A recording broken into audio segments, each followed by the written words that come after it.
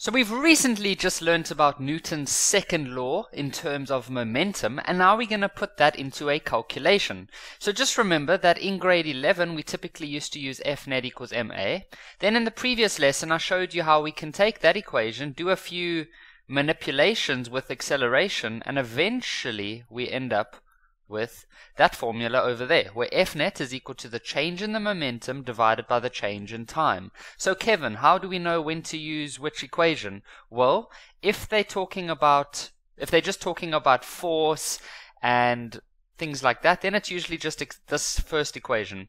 If they're talking about velocity and things like that, then it's usually the second equation. Why? Because inside this P formula, it's got a velocity. Oh, and the next thing is they also mention time. So here in this question, we've got a collision that lasts for 0.2 seconds. They're talking about velocity. And so this equation over here would be most useful. You could technically go and use the top one. You would have to use a equation of motion, find your acceleration, and then you would be fine.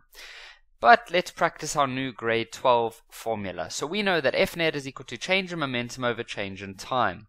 Now we know that change in momentum is equal to mass times velocity final minus mass times velocity initial. By the way, there is another way to write that if you want. Because the mass is constant in both, you could say mass and then you could just say bracket Vf minus Vi. Another thing, this F and this I that I'm using, those don't represent a specific, for example, you don't have to wonder how do I find F or how do I find I. That F and that I just means final and initial. So you are welcome to write this part over here. You can write it like this, or you can write it like that. I think most teachers use this option, but whatever's best for you. And then we know that that's change in time. So we can now fill everything in. It's 100 grams. Please be careful.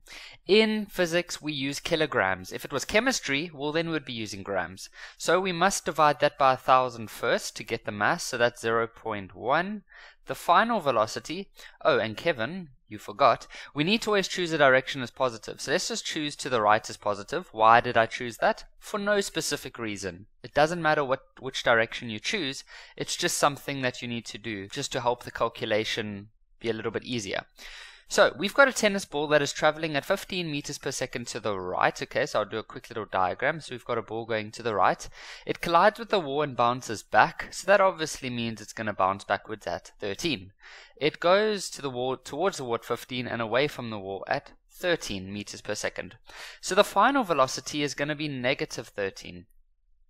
Because I chose right as positive, but my ball is bouncing backwards to the left. So that's very important. Then minus, then I put a mass and the velocity in, so the mass is still 0.1. The velocity is going to be 15, the initial velocity, because it's going 15 to the right, and then the time, well, that is 0.2 seconds, and we do work in seconds. You can go ahead and then type everything on your calculator, and you should get an F net answer of negative 14. Now, Kevin, how can we get a negative answer? It's absolutely fine. The negative just means that the wall is going to be using because what forces are acting on that ball in the horizontal direction? Obviously there's gravity and stuff in the vertical direction, but in the horizontal direction there's the wall. Now the wall is obviously going to be acting to the left, right? Because it needs to cause the ball to move to the left eventually, so it's acting to the left.